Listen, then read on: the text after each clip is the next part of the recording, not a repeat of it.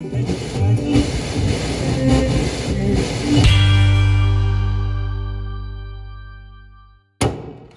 to part 3 of the Heathkit AA-1219 series. In part 1, I unboxed this 1980s unbuilt integrated amp kit, and in part 2, I built it. And of course, I also told you how you can win this kit to be your very own. I'll leave the rules for the giveaway at the end of this video, but basically just subscribe to my channel and leave a comment on any of my videos. Each comment gives you one chance to win. And I'll announce the winner in a standalone video, which will be released shortly after this one. In this video, though, I'll share with you some interesting details about the build process and also how the completed amp performs. You'll get the results of my bench testing and also a demonstration, so stay tuned to the end for that. Now, if you saw the last video, you know the completed amp looks like this, but to get to this point, there were a few things I had to do that weren't covered in the build manual. Take the power transformer, for example. As it had been sitting for so many years, its paper wrapping had become one with the protective tar-like coating. So the transformer got a little bath.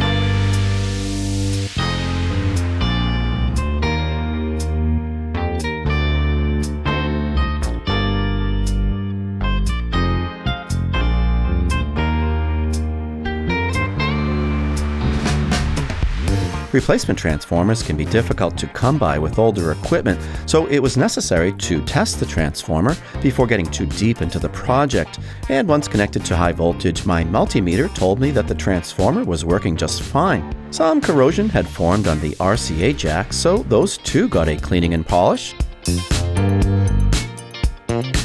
Nice, much better. I knew the controls had likely developed corrosion as well, so I took the opportunity to clean them with Nutrol before I began the build. And I also subjected them to some tests, and they all passed with flying colors. Now, the most time-consuming testing, of course, was for all the electronic components. Capacitors were tested for capacitance, ESR, and parallel leakage. Resistors, diodes, and transistors were all tested for shorts, and to also make sure that they were within tolerance of their values. All of the components ended up testing perfectly, except for these 3 electrolytic capacitors, which failed the leakage test, and these 2, which had unacceptably high ESR. But for reliability's sake, I ended up replacing all the electrolytic capacitors with new ones, regardless of how they tested, and all the new electrolytics were tested as well, and believe it or not, this brand new quality capacitor tested as faulty. Now, this happens to me more often than you might imagine, so do yourself a favor and test all components before installing them, whether new or old. Oh, you know, actually, come to think of it, there was one ceramic capacitor, which came with the kit, that I elected not to use. Not because it was faulty, but because there was a safer alternative. The kit calls for a 0.01 microfarad capacitor to be installed across the AC line right here. And this is a common practice to help absorb line noise. But if an ordinary capacitor is used in this position, it can create a safety hazard if it were to fail. So it's better to install a safety capacitor there instead. And those are unlikely to short no matter what catastrophic conditions they're subjected to. To learn more about safety capacitors, please see my video, Dynaco SCA80Q Amp Kit Part 5. I'll leave a link in the description. Here you can see the yellow safety capacitor I installed in this kit. Once I completed the construction of the amp, Heathkit called for a simple test procedure. You may recall from the first video in this series that during the unpacking, I came across a couple of incandescent bulbs and speculated that those would most likely be used not for display purposes, but instead for testing the amp near the end of the build process. And that turned out to be exactly the case. And the manual had me build these test fixtures from 2 bulb sockets, 2 power resistors, and 2 bulbs. These I temporarily installed at the test points of the main amp board, and the following tests were performed. First, depress the power switch and ensure that the front panel LED lights, but that the 2 test lamps do not. Check. Next, push the speaker push button. You should hear a hiss, and neither test lamp should light. Check. Now, place a screwdriver on both left and right phono inputs. The speakers should produce a loud hum, and both test lamps should light. Check. The serial number sticker was then installed, the test lamps were removed, and jumpers were installed in their places. And after I installed the bottom cover and rubber feet, I spent many days putting the amp to the test. I left it running for long periods and ensured that all the functions were operating correctly, and for hours I listened to both digital streaming and albums with the built-in Phono section, and in every respect the amp performed flawlessly, and it gave me plenty of listening enjoyment. So at that point my ears were more than satisfied that the amp was performing to its specifications, but I wanted to confirm things with my eyes as well. So I connected it to my test setup and was happy to find that the amp produces almost 19 watts per channel with less than 0.5% total harmonic distortion.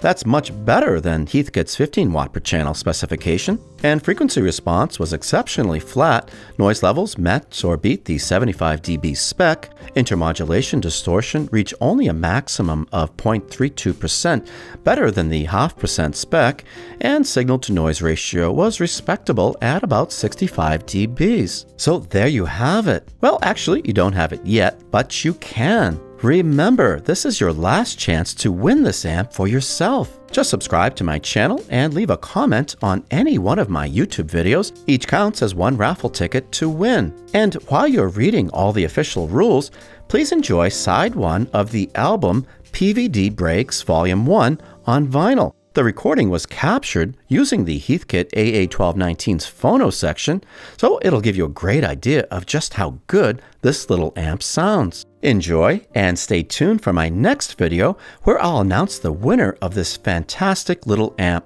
Good luck! The following program is done for the Get Down production.